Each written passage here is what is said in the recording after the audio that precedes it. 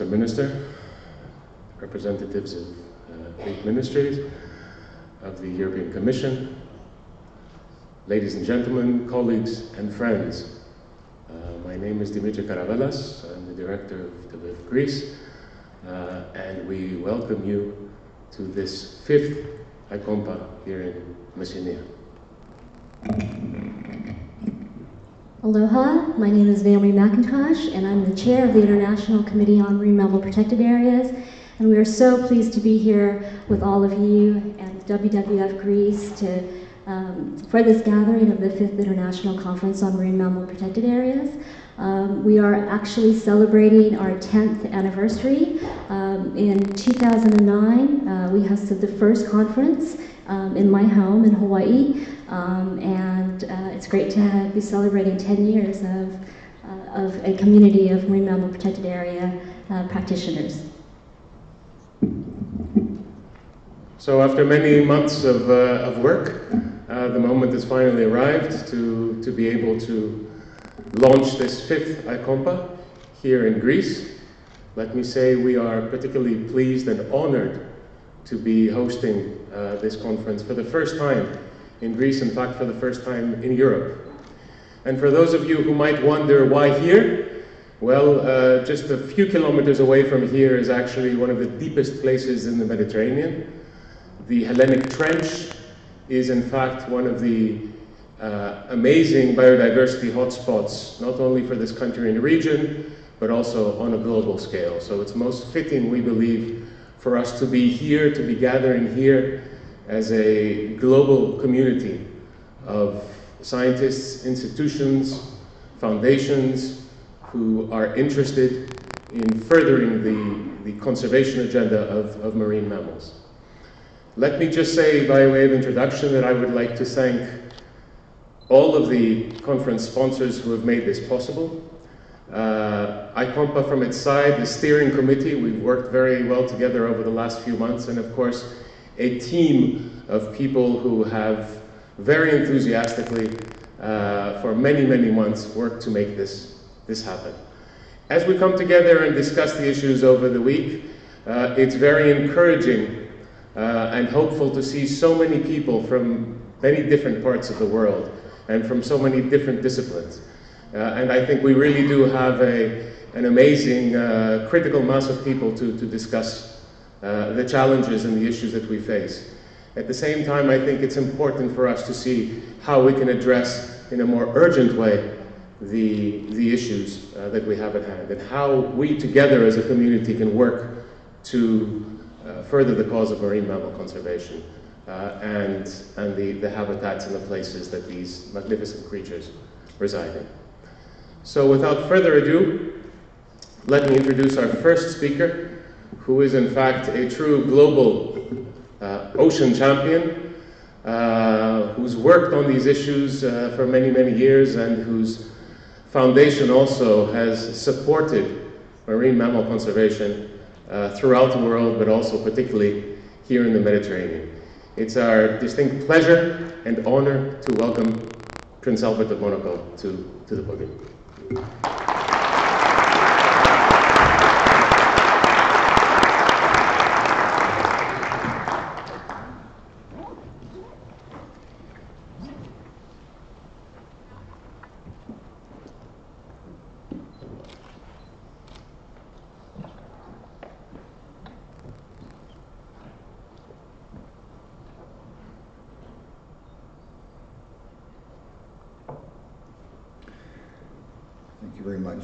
Mr. Minister, Your Excellencies, distinguished guests, ladies and gentlemen, dear friends, Kalimera, good morning. I think we all need to wake up a little here, so. But it's a great pleasure to be among you here this morning, to be here in this beautiful place, the western coast of Navarino. Cannot resist the pleasure of recounting this legend, which some of you are undoubtedly familiar. Dionysius, the famous god of wine and pleasure, boarded a boat one day bound for the island of Naxos. He took on the appearance of a young mortal that day so as not to draw the attention of the sailors. However, during this voyage, he overheard their conversation. They were planning to sell him as a slave in Asia.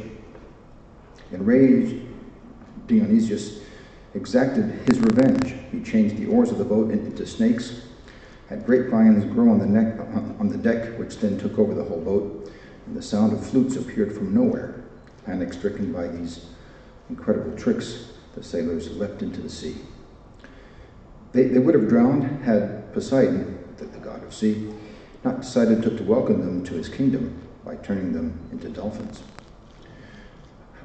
There was, however, one condition from then on. They would help anyone at danger at sea. This story, which has various versions, exists, of course, and recounts two essential aspects: that the closeness, even familiarity, with which human beings and dolphins, and through them all marine mammals, and it also foretells that our salvation, one day or another, will depend on these species. I'd like to talk about these two references, and that's why I'm delighted to have the opportunity to do that at this time. But let me thank the organizers, the International Conference on Marine Mammal Protected Areas and the Worldwide Fund for Nature in Greece. And I'd also like to thank the Greek authorities, of course, who are acting as their hosts, and thank you all very much as the owners of this beautiful place for this wonderful welcome that we've received here.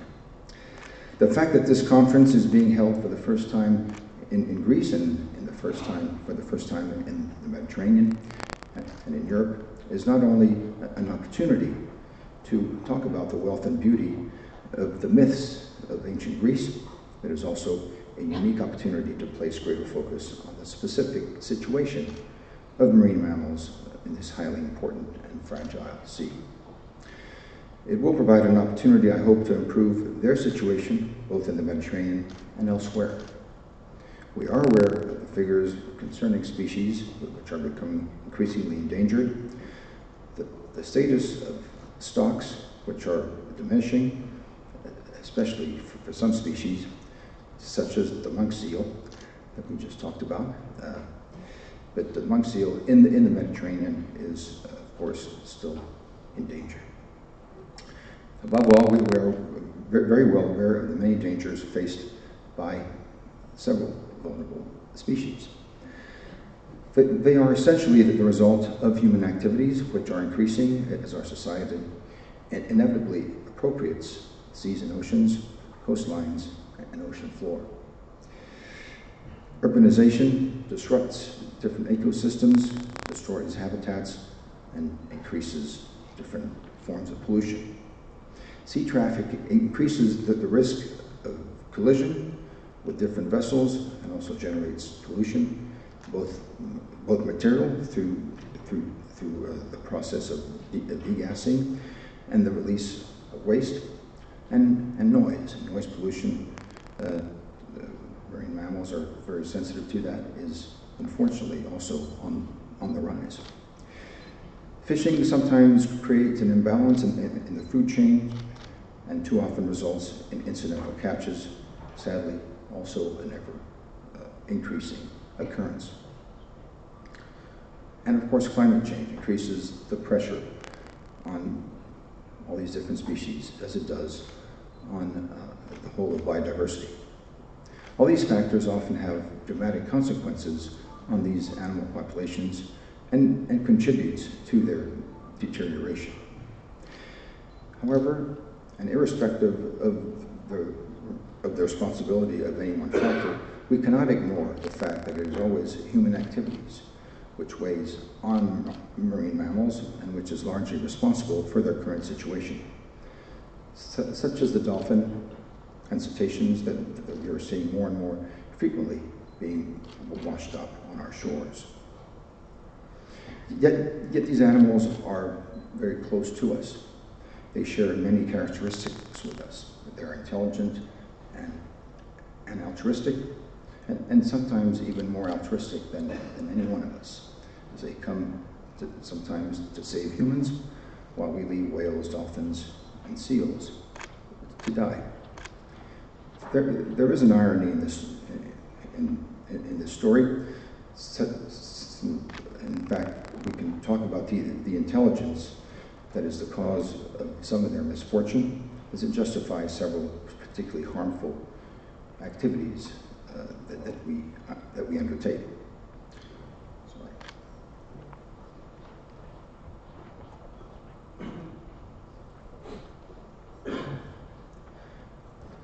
I am thinking, of course, of dolphinariums and shows featuring these animals. We now know how incompatible these shows are with the needs of the species on display. We are also aware of the ill treatment which too often accompanies them, and of the illegal trade that they generate.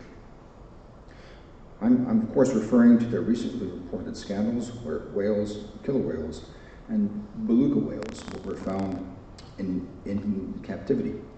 Sometimes they are unweaned babies separated from their mothers and kept in very difficult and even cruel conditions. From fishing nets to dolphinariums, from land pollution to the noise of different vessels, these threats hanging over marine mammals are on the increase. These species, which are so close to us, these species that mythology presented as sisters to the human species, are today in jeopardy. We have an obligation to protect them, something which is only achievable through firm, determined, and ambitious action. This action, first and foremost, requires targeted initiatives, initiatives at the level of states and political authorities. And in this context, it is important to continue to heighten the awareness of states currently responsible for some of the direct tragedies that I spoke about, so that they implement more stringent regulations. I'm thinking, for example, of the country whose withdrawal from the International Whaling Commission's moratorium last December posed a problem, which would be held in higher esteem were it to clarify its position in regards to the protection of cetaceans, despite a local tradition of which we are all very much aware. But I'm also thinking of the dolphinariums which need to be managed more efficiently. I'm thinking of the trade networks that supply them, where the scandals that I just mentioned have now come to light. Moreover, many of the businesses implicated to supply dolphinariums that are in Asia, where the price of these animals is worth several $1 million. And in this respect, I believe that authorities need to take a firmer stand, which will lead to concrete measures for these animals. However, mammals in captivity are sadly not the only ones to suffer from the negligence, irresponsibility, and cruelty of our kind. The havoc wreaked by fishing nets is another well-known cause, yet we increasingly have the ability to prevent this, in particular by using acoustic deterrents and fishnet markers, which must be brought into a wider spread use. In this regard, I believe it is essential to work with the fishing industry. The majority of those stakeholders are in favor of such precautions, but we must also ensure that we have the necessary resources for such policies by developing a binding legal arsenal, and more importantly, by implementing proper monitoring. However, the direct injuries inflicted by certain fishing techniques on marine mammals are unfortunately not the only things making them vulnerable. Other elements, which I just mentioned, have extremely adverse effects on their health and their survival. And in particular, all types of pollution and the degradation of ecosystems. These phenomena are obviously more difficult to address. They need to be clarified. That is why scientific knowledge, as is often the case, needs to be our first ally. That is why I welcome, for example, the exhaustive inventory of cetaceans undertaken in the Mediterranean last year by the Aquabams Agreement, whose secretariat is based in Monaco, and which will continue this summer in certain Mediterranean countries. That is why I am delighted that my foundation has been supporting various programs focused on marine mammals for several years now, including the monk seal, for which we will sign an MOU at this conference, and which will provide us with more resources to protect this emblematic and endangered species of the Mediterranean. That is why we also support via our Canadian branch a research initiative focused on the St. Lawrence beluga whale, conducted by a consortium of private labs and academics. Its purpose is to gain a better understanding of the beluga whale by studying its behavior and habitat and monitoring its state of health, but also to offer support to stray or live-stranded belugas and to promote public awareness and appreciation. Beyond any specific population knowledge and above all, awareness of the great damage we are inflicting on marine mammals should prompt us into adopting broader conservation measures. Obviously, these include MPAs, which feature on the agenda of this conference, of course. The benefits of marine protected areas vis-a-vis marine mammals have, I believe, long been proven. And we have seen this in the Mediterranean, for example, in the Pelago Sanctuary, which was created in 1999 between the Principality of Monaco, France, and Italy. The area covering close to 88,000 square kilometers, the first transporter area of the Mediterranean, is currently home to many marine mammals, including 12 species of cetaceans. We have also witnessed this in other sanctuaries that have been established across the globe, in particular in the Southern Ocean and the South Atlantic. And this has been confirmed more widely in all MPA areas which have been set up over the last few years. This is why we need to develop and strengthen them by imposing greater control on their delineation in order to guarantee their efficiency. The very term of marine protected areas, as we know, covers very different realities, as shown, for example, by their breakdown into 7 categories by the IUCN. The CBD COP15, which will be taking place in China next year, will, I think, provide us an excellent opportunity to clarify these objectives and strengthen the resources intended for MPAs. This meeting, however, requires much preparation, and this is also one of the challenges, I think, of this conference. In addition to multilateral agreements, other strategies can be developed for the expansion of the marine protected areas. National strategies through the development of initiatives in waters under national jurisdiction. Multilateral strategies involving a certain number of negotiations, such as the ones that are being conducted at this very moment at the UN on biodiversity beyond national jurisdictions. And also strategies involving private stakeholders through the development of appropriate tools, such as the trust fund that we have been able to set up right here in the Mediterranean between Monaco, France, and Tunisia, and whose purpose with public and private funds is to promote the development of MPAs and their networks.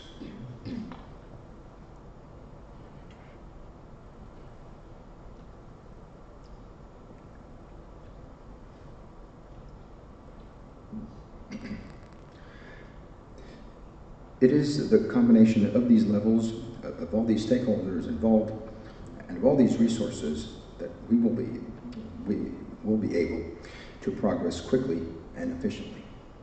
But it is also the mobilization of other resources and other players. And in this respect, I'd like to stress the fact that these mammals are often indicators of the general conditions of our seas, and to save them, we need to save our seas. We need to protect them from plastic pollution, which is currently one of the most serious harms that we face, and which contaminates, as you know, the entire food chain. We need to protect them from overfishing, which is destroying entire ecosystems and depleting certain areas of their life. We need to protect them from the effects of global warming, which is seriously jeopardizing the entire marine environment. And I hope that the IPCC's interim report devoted specifically to the oceans and the cryosphere, the initial project of which was put forward by my foundation, and which will be presented in Monaco in next September, will provide, hopefully, additional tools. We all need to take action to save our oceans, to save these different ecosystems, to save their fauna, and to save marine mammals. This is the meaning that I'd like to give to the story that I told you about, the god of wine. At the beginning, and the vocation of these species, to which we are very, very close to which we are naturally so sensitive, is indeed to save us. To save us by encouraging us to further protect our seas, and one of the key challenges of this century. To save us by prompting us to change our attitudes in regard to our environment, to demonstrate inventiveness, determination, and responsibility.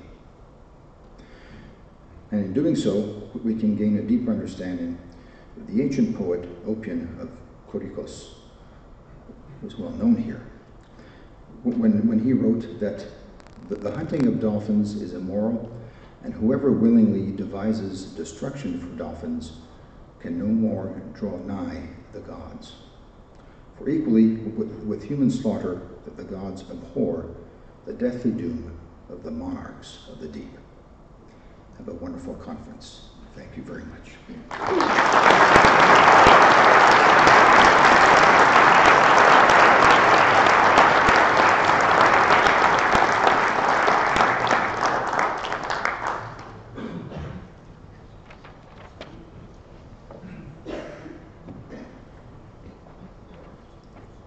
We'd like to thank His Highness for honoring us with his presence at the conference. My name is Amalia Lambertini. I'm the coordinator of the conference, and I'm also a member of the planning committee. I'm also welcoming you all, our distinguished speakers. I will be this morning introducing our speakers to the conference, and with no further ado, I would like to welcome the Deputy Minister of the Ministry of Environment and Energy, Mr. Giorgos Dimaras. Mr. Dimaras will be also assisted by Konstantinos Larikos, the WWF Conservation Director, with the translation. Welcome.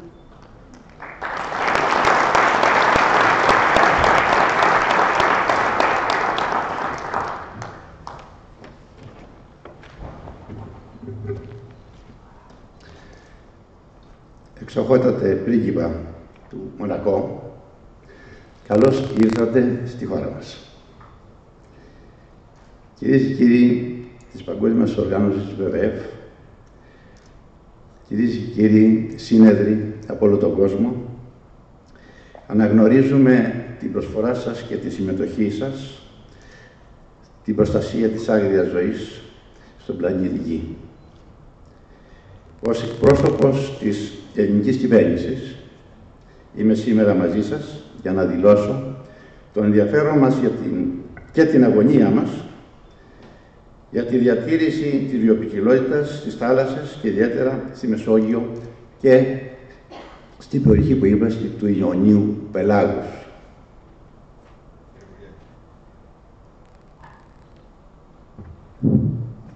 Θα μεταφράζετε παράλληλα. Your Highness, welcome to our country. Ladies and gentlemen, dear delegates, representatives of WWF, representatives from around the world, we are very happy to welcome you all here. As a representative of the Greek government, I'd like to say that we recognize your contribution to the conservation of the global biodiversity, and especially the marine biodiversity and marine species. And I would like to relay that the Greek government is highly interested and highly concerned over the future efforts for conserving these valuable species. Εξοχότατα αρχηγέ του κράτους του Μονακό, γνωρίζουμε τη συμβολή σας για τη σωτηρία των θαλάσσιων θηλαστικών, των δελφινιών, αλλά και γενικότερα της θαλάσσιας βιοποικιλότητας. Σας συγχαίρουμε για τη δράση σας αυτή και είμαστε σίγουροι ότι θα συνεχίζετε αυτό το αξιόλογο έργο σας. Your Highness, the Greek government is very well aware of your own contribution and the contribution of the Foundation in the conservation of marine biodiversity, and especially cetaceans and marine mammals in general. We would like to congratulate you on that contribution and hope that you will be continuing your efforts.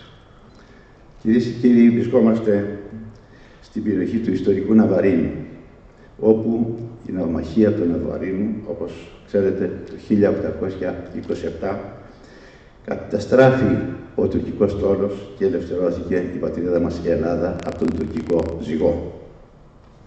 Ladies and gentlemen, you are here at the historical site, next to the historical site of Navarino. Navarino is a place where in 1827 the naval battle of Navarino took place. It was a decisive win of the Greeks against the Ottoman Empire, and it marked the success of the Greek Revolution. Στην ίδια περιοχή υπάρχουν μνημεία ιστορικά του αρχαίου ελληνικού πολιτισμού που φτάνουν στο 1000 π.Χ., δηλαδή πολλές χιλιετίες από σήμερα. In this same area, we can find many monuments of the ancient Greek civilization, some of which date back to 1,000 years before Christ. Σε αυτή λοιπόν την ιστορική περιοχή ας βρούμε τους τρόπους να προτείνουμε μέτρα για να αρχίσει η αντίστροφη πορεία αποκατάστασης των ζημιών που υπέστη η θαλάσσια ζωή.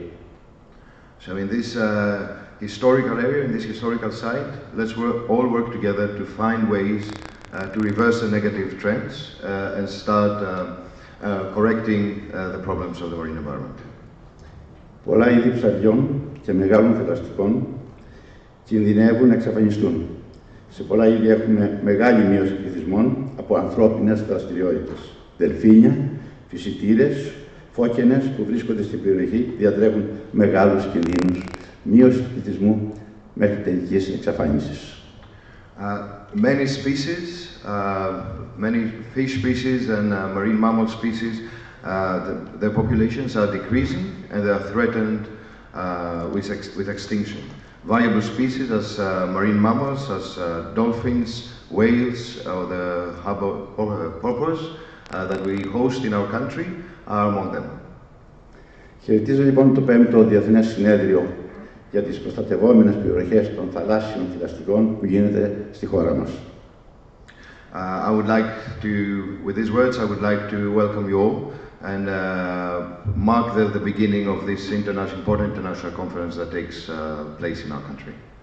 Περιμένουμε τα πορίσματα του συνεδρίου σας για να βελτιώσουμε τα μέτρα και να λάβουμε και νέα μέτρα για την προστασία της θαλάσσιας ζωής και ιδιαίτερα των θαλάσσιων θηλαστικών.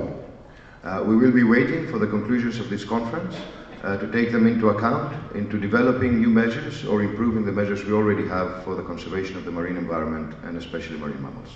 Το Υπουργείο Περιβάλλοντος υποστηρίζει την ανάγκη προστασίας των θαλάσσιων οικοσυστημάτων και των θαλάσσιων θηλαστικών. Πρόσφατα ολοκλήρωσε την αναθεώρηση του Εθνικού Καταλόγου Περιοχών του Ευρωπαϊκού Οικολογικού Δικτύου Natura 2000 με την υπαριθμό 50-743 το 2017 κοινή υπουργική απόφαση των Υπουργών Περιβάλλοντος και Αγροτικής Ανάπτυξης. The Ministry of Environment supports all efforts for the conservation of the marine environment. Characteristically, very recently, it endorsed a new network of marine protected areas under the regulation of the Natura regulation of the European Commission with the common ministerial decisions 5743. Με αυτή την απόφαση, η θαλάσσια έκταση της χώρας που καλύπτεται πλέον από το δίκτυο Natura 2000 ανέρχεται στο 22,3% σε σχέση με το 6,12% που υπήρχε μέχρι πρόσφατα, δηλαδή μέχρι το 2017.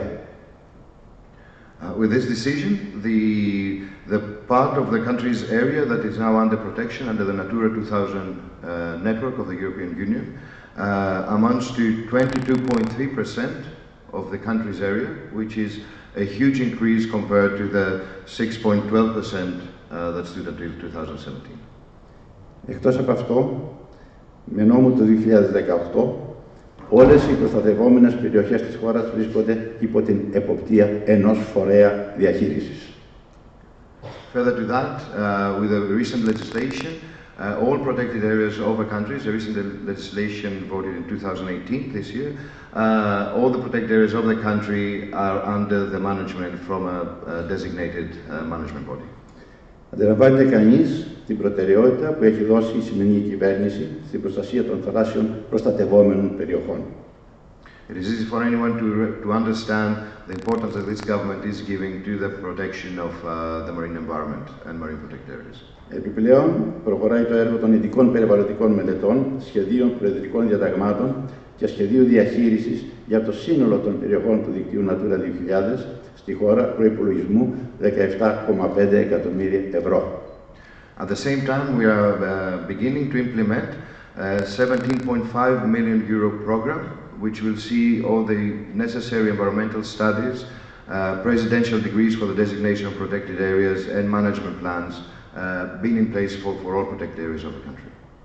Ανοίγει ο δρόμος για μια νέα, ολοκληρωμένη και αποτελεσματική στρατηγική προσέγγιση αειφορικής διαχείρισης του φυσικού περιβάλλοντος και προστασίας της βιοποικιλότητας. With these measures, we are paving the way for a new strategy for the conservation of the Greek environment and for a new approach to the sustainable management of resources. Οι μελέτες αυτές έχουν σκοπό την προστασία και τη διατήρηση των οικοσυστημάτων και των ειδών χλωρίδας και πανίδας που υπάρχουν στις περιοχές του δικτύου Natura 2000, τόσο χερσαίων όσο και θαλάσσιων. All these measures target the conservation of viable ecosystems, the ones that are under the Natura 2000 network, and also for all the species of the fauna and flora that are hosted in these areas. Διασφαλίζουν έτσι τη βιώσιμη ανάπτυξη των τοπικών κοινωνιών, αλλά και την κάλυψη των ευρωπαϊκών υποχρεώσεων της χώρας. And through these measures, we are guaranteeing the sustainable development also of local communities in these areas, but also meeting all the requirements of the European Union legislation. Το έργο των ειδικών περιβαλλοντικών μελετών και των σχεδίων διαχείρισης σε όλες τις περιοχές του δικτύου Natura 2000 έρχεται να καλύψει χρόνιες ελλείψεις καθορισμού χρήσεων γης και δραστηριοτήτων στις προστατευόμενες περιοχές. This new work we're implementing on the finalization of all the necessary environmental studies for the protected areas comes to correct, to fulfill issues that with the operation of the protected area network in the country that have been there for many, many years. Αποτελεί ένα πρωτοφανές έργο για τα ελληνικά δεδομένα. It is a project that is very, very innovative and of a scale never seen before in the country. Η σημερινή κυβέρνηση όχι μόνο δεν φοβάται να λάβει καθοριστικές για ζητήματα φύσης αποφάσεις, αλλά τις υλοποιεί κιόλας μέσα σε λίγα μόνα χρόνια. The present government is not afraid to take decisive decisions over the conservation of the natural environment, but also moves quickly into their implementation as well within a few years. Επίσης, υπό το πλαίσιο εφαρμογής της θαλάσσιας στρατηγικής, το Υπουργείο Περιβάλλοντος έχει υποβάλει την έκθεση αξιολόγησης της κατάστασης των θαλάσσιων υδάτων της χώρας. Also under the framework of the European Marine Strategy, the Greek government has already submitted its report on the state of the Greek seas. Αυτή αποτελεί υποχρέωση της χώρας μας, στο πλαίσιο εφαρμογής της Οδηγίας Πλαίσιο 2008/56 για τη θαλάσσια στρατηγική του νόμου 3983 του 2011, με το οποίο εναρμονίστηκε. This is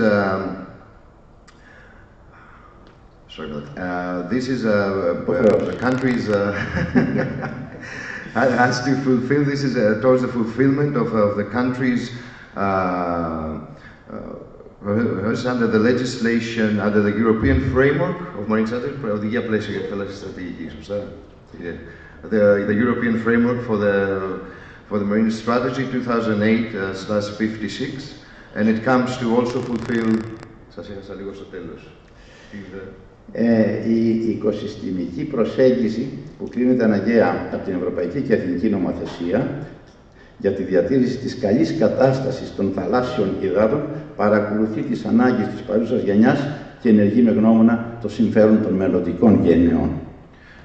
The ecosystem approach that we are adopting under the regulations of the European Union sees to our caring not only for the present state of the environment, of the marine environment, but also for the needs of the future generations. Η προστασία των θαλάσσιων οικοσυστημάτων της χώρας μας και η διατήρηση της βιοποικιλότητας απαιτείται για τη διασφάλιση της υγείας και της ευημερίας των πολιτών, δεδομένου ότι οι θάλασσες της Ελλάδας έχουν ιδιαίτερη κοινωνική και οικονομική αξία μέσα από ποικίλες δραστηριότητες, αλληλεία, ηχθειοκαλλιέργεια, τουρισμός κλπ. Αλλά και τη βελτίωση των συνθηκών του περιβάλλοντος της χώρας μας.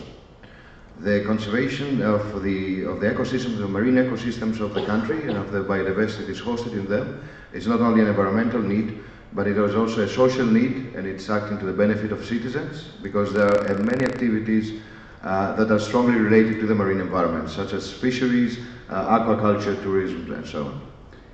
Επιπλέον, το Υπουργείο Περιβάλλοντος έχει αναλάβει τον καθορισμό των προδιαγραφών και του περιεχομένου των σχεδίων δράσης, ειδών και τύπων οικοτόπων κατ' εφαρμογή της παραγράφου του άρθρου 20 του νόμου 3937 του 2011. At the same time, our ministry is undertaking all necessary steps to define the content and the process for preparing the necessary action plans for species, both flora and fauna, according to current legislation. Σε αυτό το πλαίσιο, μεταξύ διαφόρων ειδών έχουν προκηρυχθεί σχέδια δράσης για διάφορα θαλάσσια θηλαστικά, το ρινοδέλφινο, τη φώκια και τη φώκαινα. In this framework and among many species, a number of marine mammals have been chosen as pilots for the preparation of conservation action plans. Among them, species of dolphins and the harbor porpoise. Υπήρξε σχετική πρωτοβουλία πρόσφατη από το Υπουργείο Περιβάλλοντος σχετικά με την προστασία των φυσικήρων και υλοποιούμε σε συνεργασία με το Υπουργείο Ναυτιλίας και Νησιωτικής Πολιτικής ένα τέτοιο σχέδιο. There has also been a very recent initiative from the Ministry of Environment in collaboration to the Ministry of Shipping for managing ship strikes and the conflicts on cetaceans and the impacts of cetaceans. Η πρωτοβουλία προωθεί τις απαραίτητες διαδικασίες για την υποβολή τεχνικής έκθεσης αναφορικά με την ανάγκη προστασία των φυσικήρων από προσκρούσεις με πλοία στη θαλάσσια περιοχή της ελληνικής τάφου, μέσω της υιοθέτησης συγκεκριμένων μέτρων και πρακτικών. This process and this collaboration between the two ministries foresees the preparation of a technical study to analyze the magnitude and the nature of the issue of ship strikes and to also propose measures for its mitigation. Λειτουργούμε στα πλαίσια της Συμφωνίας για τη διατήρηση κοιτωδών στη Μαύρη Θάλασσα, τη Μεσόγειο και τη συγκεκριμένη ζώνη του Ατλαντικού. And all this is, of course, within the framework of the ACOBAMS agreement. Η συμφωνία αυτή στοχεύει στη μείωση των απειλών κατά των κητοειδών στα ύδατα της Μεσογείου και της Μαύρης Θάλασσας και στη βελτίωση των γνώσεών μας για τα ζώα αυτά και αποτελεί πρώτη συμφωνία που δεσμεύει τις χώρες δύο υποπεριφερειών, επιτρέποντας να συνεργαστούν για ένα θέμα κοινού ενδιαφέροντος. As you all know, this agreement foresees the study and the adoption of measures for the mitigation of threats towards cetaceans and marine mammals, and it is the first agreement between states that brings in contact these two sensitive sub-regions and allows them to cooperate on this important issue. Η κύρωση της συμφωνίας αυτής προωθείται από το Υπουργείο Περιβάλλοντος μέσω σχεδίου νόμου. Το σχέδιο νόμου βρίσκεται ήδη σε κύκλο υπογραφών, δηλαδή περιμένουμε σε λίγους μήνες αυτό να έχει κατατεθεί και να ψηφιστεί στην Ελληνική Βουλή. The Greek government already promotes the voting of a legislation that will adopt the ACOBAMS Treaty officially by the country. Κυρίες και κύριοι, εύχομαι να έχετε καλές συνεδρίες και καλά αποτελέσματα. Ladies and gentlemen, I wish you all to have a good conference, productive sessions and useful conclusions. Εύχομαι επίσης να επιδράσουν οι ενέργειές σας ώστε να αλλάξουν οι πολιτικές προστασίας της φύσης σε κάθε χώρα, σε όλο τον πλανήτη. I also wish success with your efforts so that policies for the conservation of marine mammals change in every country around this planet. Ο πλανήτης Γη ζει σε μια πολύ κρίσιμη περίοδο και θα έλεγα ότι χρειαζόμαστε ένα ευρύ παγκόσμιο στρατηγικό σχέδιο επιβίωσης του ανθρώπου αλλά και προστασίας εν γέννη της ζωής στον πλανήτη. Our planet is going through a very critical period and I would say that we are in urgent need of a global wide strategic change to save all forms of life around the planet. Το χρωστάμε στις επόμενες γενιές των ανθρώπων αλλά και σε όλων των άλλων ζωικών ειδών. We owe that to the next generations of people, but also to all the species that surround us. Είναι ζήτημα ηθικής ευθύνης απέναντι στο θαύμα της ζωής, απέναντι σε αυτό το σπάνιο θαύμα που συνέβη πάνω στον πλανήτη Γη. Ευχαριστώ πάρα πολύ. It is a moral obligation against the miracle of life around the planet. Thank you very much.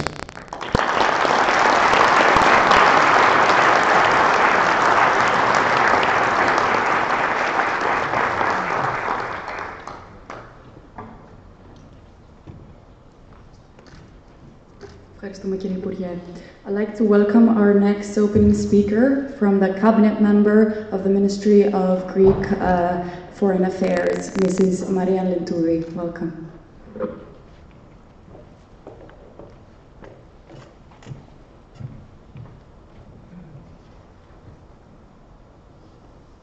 Εξοχότατε πρίγκιπα του Μονακό, κύριε Υφυπουργέ, κύριοι Γενικοί Διευθυντές της WWF και WWF Ελλάδος και της Διεθνούς Επιτροπής για τα Θαλάσσια Θηλαστικά και τις Θαλάσσιες Προστατευόμενες Περιοχές, κυρίες και κύριοι επίσημοι προσκεκλημένοι, κυρίες και κύριοι. Your Serene Highness, Prince of Monaco, Mr. Vice Minister, General Directors of WWF and WWF Greece, distinguished guests, ladies and gentlemen. Θα ήθελα καταρχάς να ευχαριστήσω θερμά τη WWF Ελλάδος για την ευγενική της πρόσκληση για συμμετοχή του Υπουργείου Εξωτερικών στη σημερινή συνδιάσκεψη. Δυστυχώς, η παρουσία μου στο Συμβούλιο Εξωτερικών Υποθέσεων της Ευρωπαϊκής Ένωσης στο Λουξεμβούργο δεν καθιστά δυνατή τη συμμετοχή μου σε αυτή τη σημαντική παγκόσμια εμβέλειας πρωτοβουλία σας. I would like to first warmly thank WWF Greece for its kind invitation for the participation of the Ministry of Foreign Affairs into this conference. Unfortunately, my presence, i.e. the Minister's presence, in the Council of Foreign Affairs of the European Union in Luxembourg does not allow me to be with you in this important international event. Συγχαίρω τόσο τη WWF Ελλάδος όσο και τη Διεθνή Επιτροπή για τα Θαλάσσια Θηλαστικά και τις Θαλάσσιες Προστατευόμενες Περιοχές για τη διοργάνωση της συνδιάσκεψης. I would like to congratulate WWF Greece and the International Committee for Marine Mammal Protected Areas for organizing this international conference. Η Ελλάδα, μέσω των συναρμοδίων Υπουργείων και Φορέων, καθώς και των μη κυβερνητικών οργανώσεων, είναι σταθερά προσιλωμένη στις διεθνείς προσπάθειες για την αντιμετώπιση των επιπτώσεων της κλιματικής αλλαγής. Greece, through the work of all relating ministries and entities, as well as through the work of non-governmental organizations, remains focused in international efforts for countering the impacts of climate change. Είναι φυσικό η χώρα μας, λόγω του θαλάσσιου περιβάλλοντος στο οποίο βρίσκεται, αλλά και της πολιτιστικής της παράδοσης και κληρονομιάς, να αποδίδει έμφαση στην προστασία αμφωτέρων. Naturally, our country, because of the importance of the marine environment which surrounds it, but also because of its cultural heritage, gives important emphasis on the conservation of both.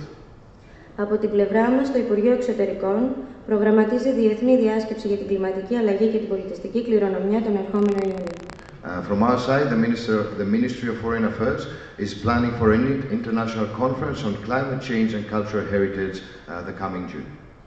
Τα τελευταία χρόνια η Ελλάδα, με την ενεργητική και πολυδιάστατη εξωτερική της πολιτική, έχει προωθήσει με συγκεκριμένες πρωτοβουλίες σε διμερές, τριμερές και πολυμερές επίπεδο την εδραίωση της ειρήνης και της σταθερότητας στην ευρύτερη περιοχή μας.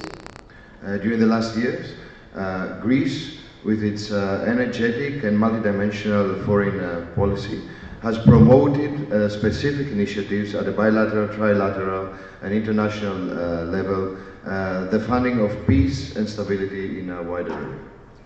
Ως αποτέλεσμα των άκρων αυτών προσπαθειών, η χώρα μας αναγνωρίζεται διεθνώς ως πόλος σταθερότητας και ασφάλειας, ιδιαίτερα στα Βαλκάνια, αλλά και στην ευρύτερη περιοχή της Ανατολικής Μεσογείου. As a result of these important efforts, our country is internationally recognized as a factor of stability and security, especially in the Balkans and in the area of the Eastern Mediterranean. Η προστασία του περιβάλλοντος αποτελεί αναπόσπαστο μέρος της λεγόμενης θετικής ατζέντας που η Ελλάδα προωθεί μέσω αυτών των συνεργασιών της σε περιφερειακό και παγκόσμιο επίπεδο. The conservation of the environment is an integral part of this so-called positive agenda that Greece is trying to promote through its collaborations at a regional and international level. Στο Υπουργείο Εξωτερικών λειτουργεί Διεύθυνση Προστασίας Περιβάλλοντος, η οποία σε συνεργασία με τις λοιπές υπηρεσίες του Υπουργείου προωθεί δράσεις προς αυτή την κατεύθυνση, ενώ η ειδική νομική υπηρεσία του Υπουργείου συμμετέχει συστηματικά σε συναντήσεις των συμβαλωμένων μερών και ομάδων εργασίας των αντίστοιχων διεθνών συμβάσεων, συμπεριλαμβανομένης και της Διεθνούς Σύμβασης για τη Βιολογική Ποικιλότητα. At the Ministry of Foreign Affairs, a Directorate of the Conservation of the Environment is operating, which in collaboration with the other services of the Ministry is trying to promote actions to this direction. At the same time, the Ministry's legal service is actively participating in all the meetings of the parties and all the working groups of the parties of the international treaties, including the International Treaty for Biodiversity.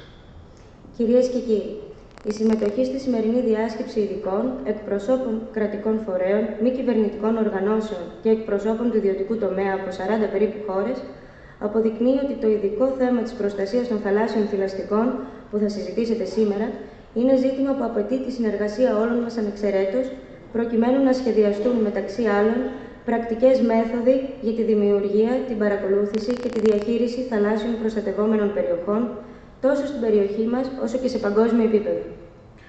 Ladies and gentlemen, the participation in this conference of experts, representatives of governments, non-governmental organizations, and representatives of the private sector from 40 countries proves that this special issue of the conservation of marine mammals that we will be discussing these coming days is an issue that requests the cooperation of everyone, irrespectively of where it comes from, in order for measures to be planned and for practical methods for the establishment, monitoring and management of marine protected areas, so much in our area as well as in global level. Η αποτελεσματική δράση ξεκινάει από την κοινή αντίληψη ότι όλοι είμαστε χρήσιμοι, θα έλεγα απαραίτητοι, σε αυτή την προσπάθεια. Impactful actions begin from our own common understanding that we are all useful and necessary in this effort. Αυτό συγκρατώ ως βασικό μήνυμα της σημερινής διάσκεψης και εύχομαι αυτή να οδηγήσει σε συγκεκριμένα μέτρα και πρωτοβουλίες προς υλοποίηση των κοινών μας στόχων. This is what I take out as a main message of this conference, and I wish that it will lead to particular measures and initiatives for the implementation of our common goals. Σας ευχαριστώ πολύ. Thank you very much.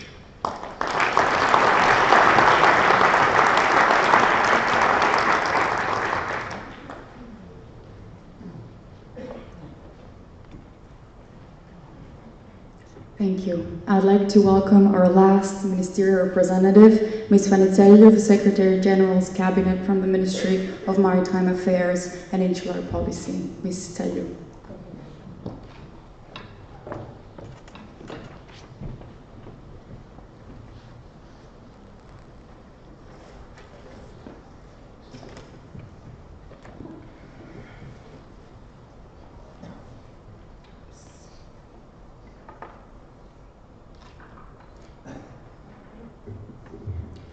His Serene Highness Prince Albert II of Monaco, Mr. Giorgos Dimaras, Mrs.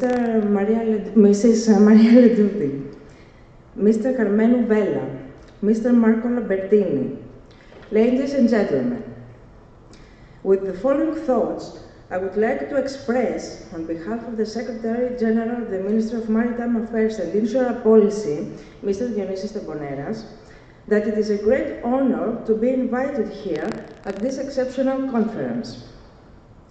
Firstly, let me congratulate the Worldwide Fund for Nature and the International Committee of Marine Mammal Protected Areas for this initiative that brings the marine mammal scientific community closer.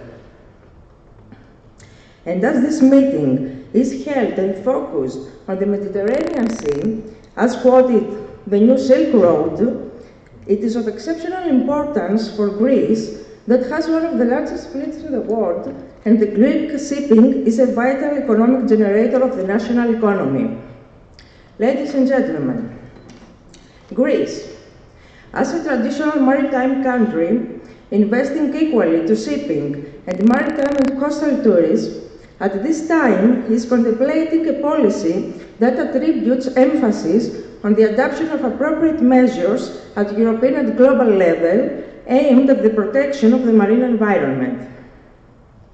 The two ministries, namely the Ministry of Maritime Affairs and Insular Policy and the Ministry of Environment and Energy, have established a structured operation through regular meetings as an expression of the existing political will to examine the steps to be taken for the protection of the marine mammals, especially for preventing collisions with ships and cetaceans.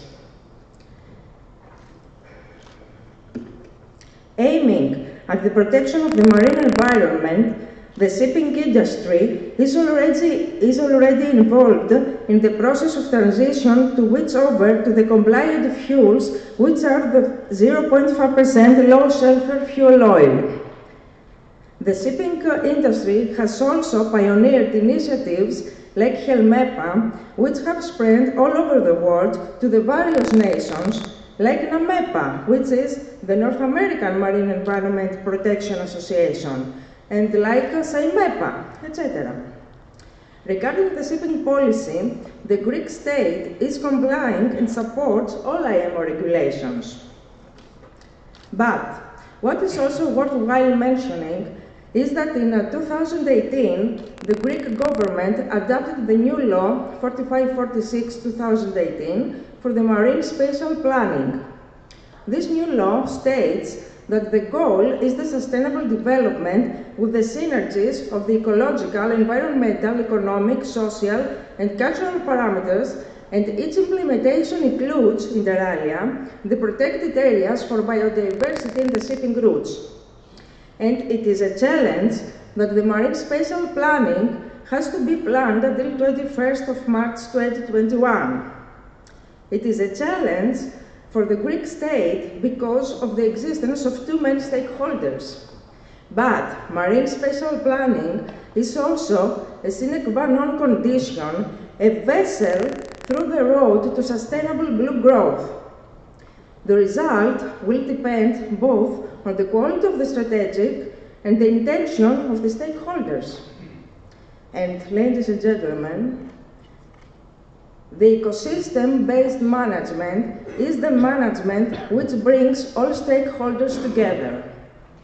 If we, as a society, are willing to achieve efficiency and effectiveness in the management of the marine environment, is to understand that each side, state, organizations, the scientific community, users, civilians, and each one who has interests that affect the marine environment should consider their own objectives with respect to a larger set of objectives. If we, as society, wish economic, social, and ecological benefits to occur simultaneously, it is to understand that each one has the innate responsibility for the actions taken. Nikos Kazantzakis, in his book Salvatore's Day, in Greek Askitiki, writes, "Must love responsibility. You say, I alone have the obligation to save the earth. If it is not saved, it is my fault." Ladies and gentlemen, indeed, all of us here are nine, and we have the obligation to build a sustainable tomorrow for the future generations. I wish you good luck to your further fruitful activities, and thank you very much for your attention.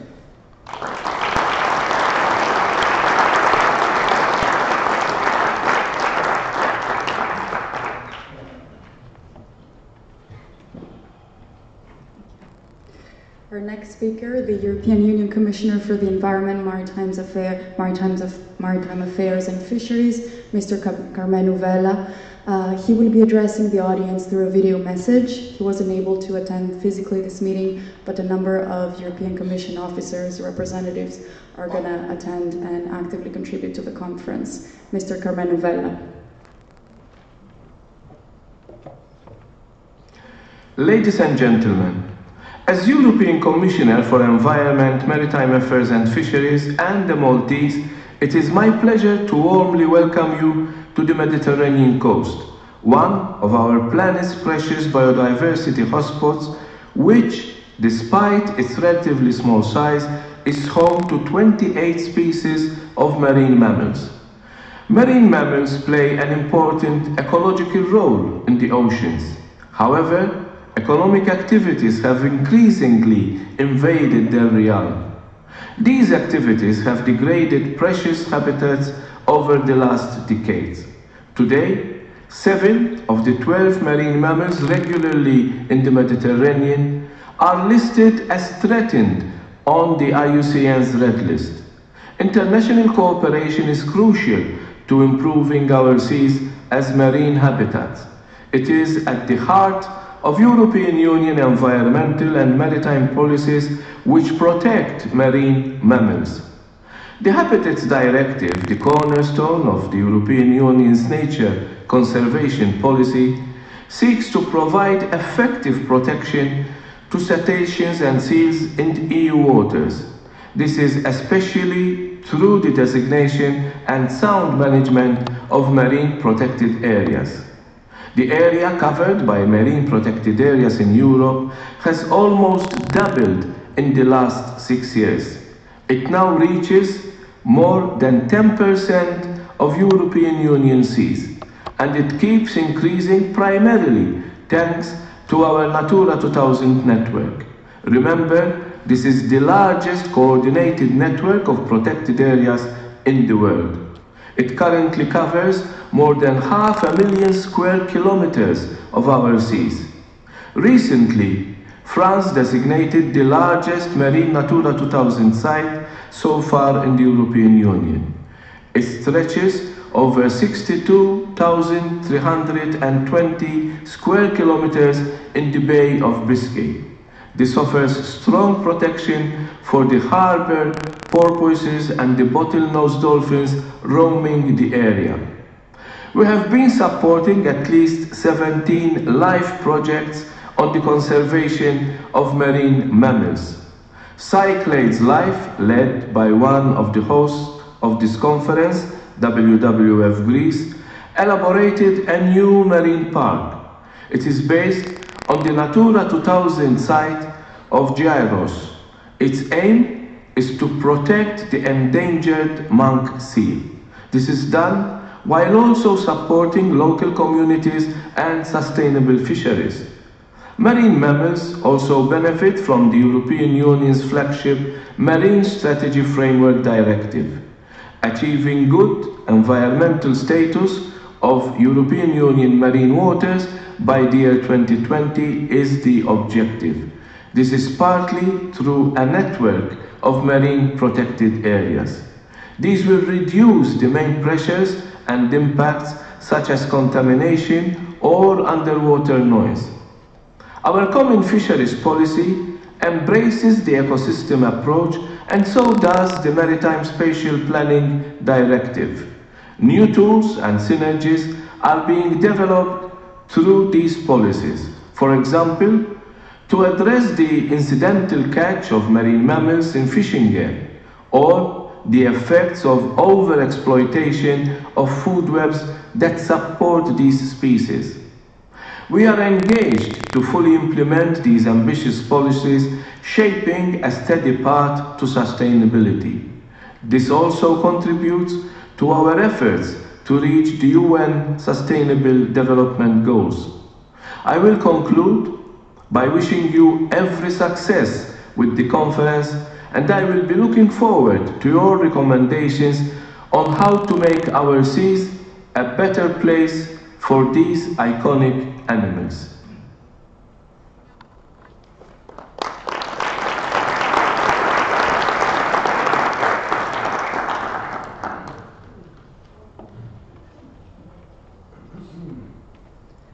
Our last opening speaker for the session will be the WWF Director General, WWF International Director General, Mr. Marco Lambertini. Marco was not able to attend physically, and he'll be also addressing the audience through remote connection.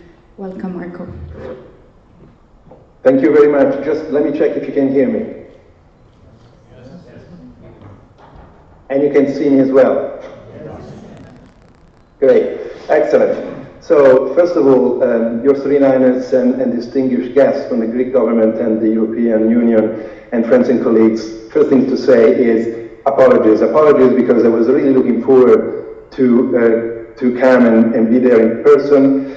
I have my ticket booked, my bag packed. I even put my binoculars in the bag because I'm a lover of the ocean, but I'm also a lover of bird watching. And now is the spring migration in Greece, so I was really looking forward to be with you. But unfortunately, sometimes things don't go as planned. We're very proud, as Dimitri said in his opening at WWF, of co-hosting this conference on marine mammals protected areas with the International Committee. And let me just say, I don't know anyone that had the fortune of having a close encounter with a marine mammal of any kind and not being charmed and fascinated and mesmerized for life.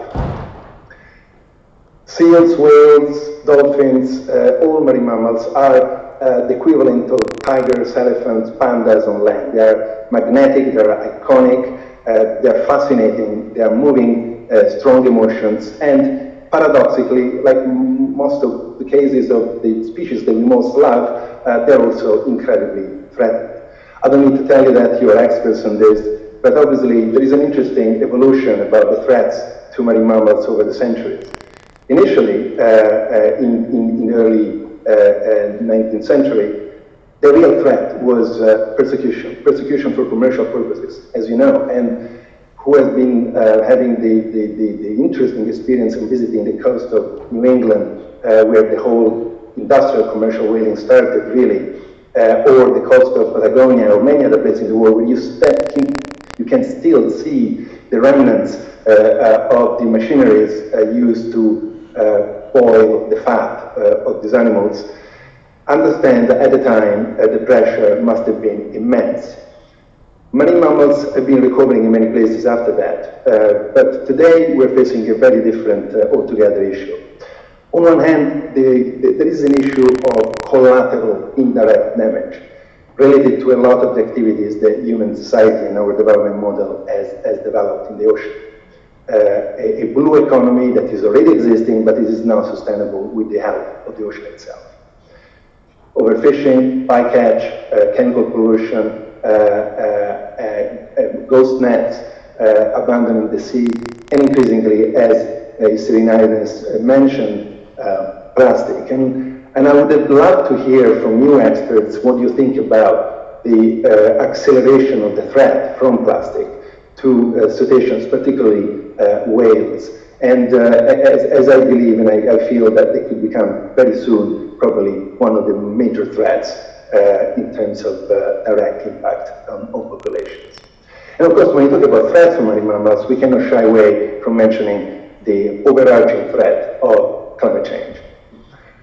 The warming of the temperatures, the change in salinity as a consequence of the melting of the ice caps, the impact of climate change on the pH, on the acidification of the ocean itself.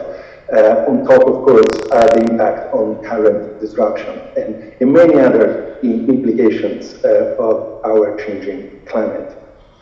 And for that, I can also not mention the concern that the WWF has about the Greek government plans of allowing exploration and exploitation of oil and gas fields in the territorial waters of Greece.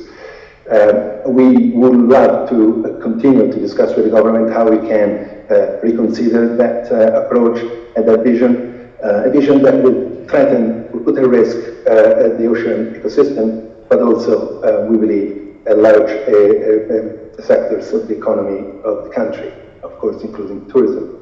And to the oil companies bidding for these exploitation concessions, Total, Repsol, ExxonMobil, Edison, but also Greek companies like Energean and Hellenic Petroleum, all to show their serious commitment to the below 2 degree target agreed in Paris.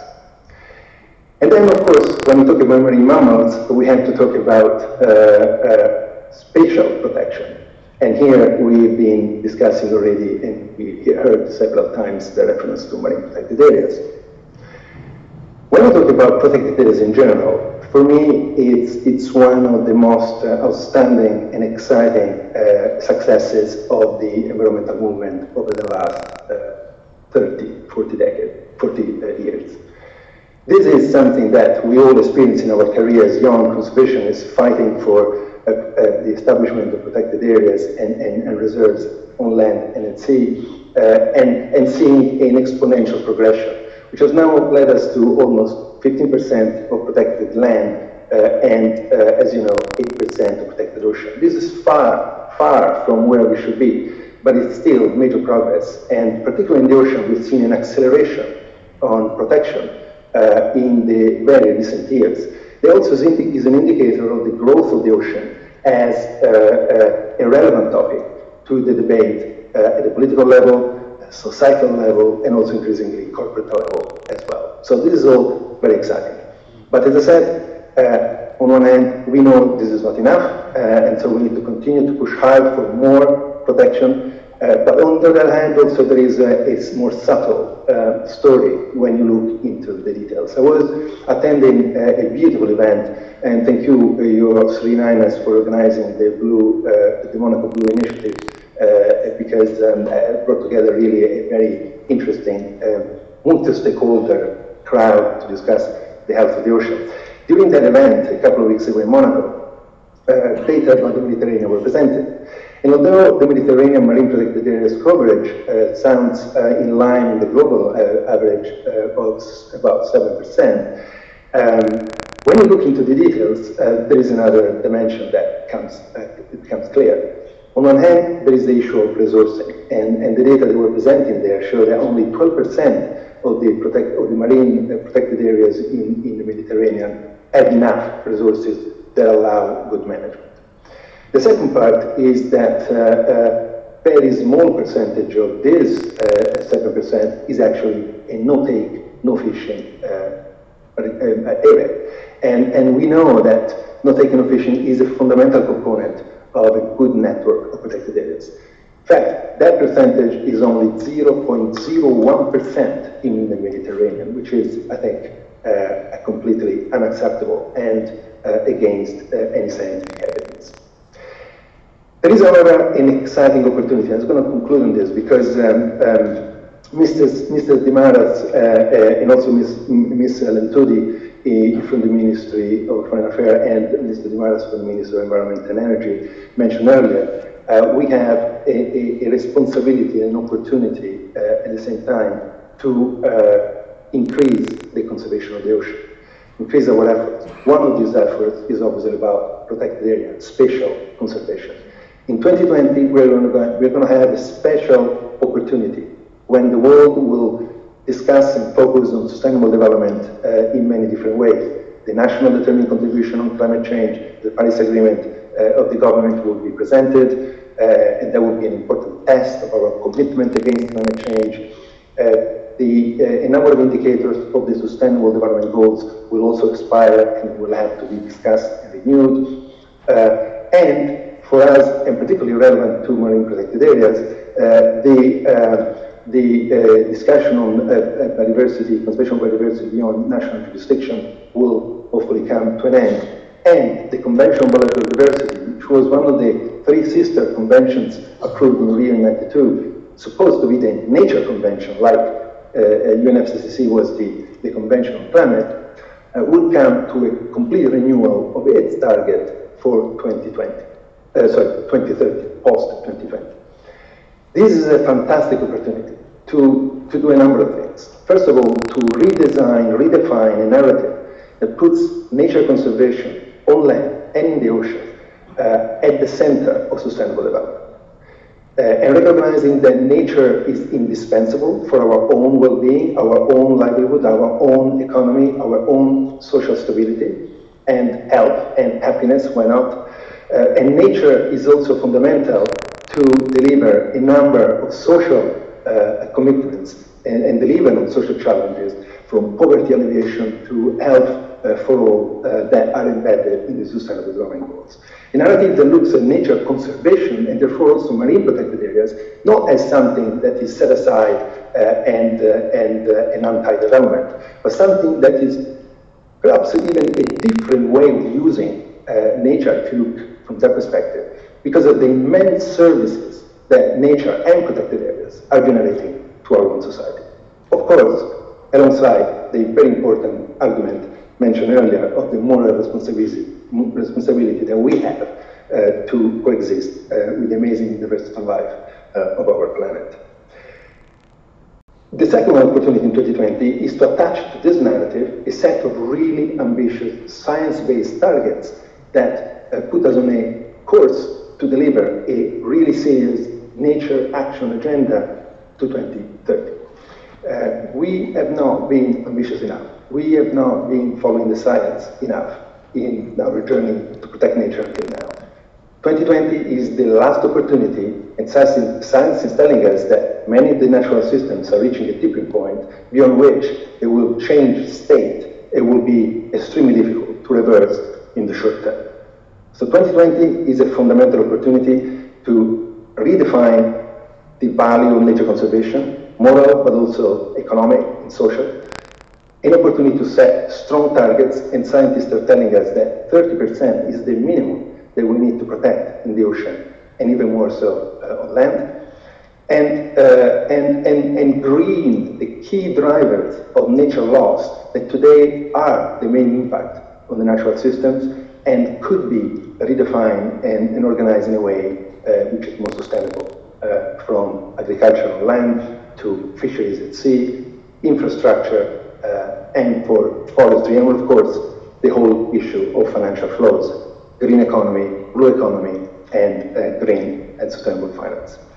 So this is an opportunity we cannot miss, and I hope you as a community passionate about the sea and marine mammals can join forces around what we call in WWF a new deal for nature and for people that will seal a strong commitment in 2020 as comprehensive, as ambitious as the Paris Agreement on climate, and together with that, climate and nature loss really address the current ecological crisis. But we can, as this generation, turned into a fantastic opportunity to really deliver sustainable development. I'll stop here. Thank you very much for listening to me via video link, and so sorry not to be with you again, and I wish you a fantastic conference. Thank you very much.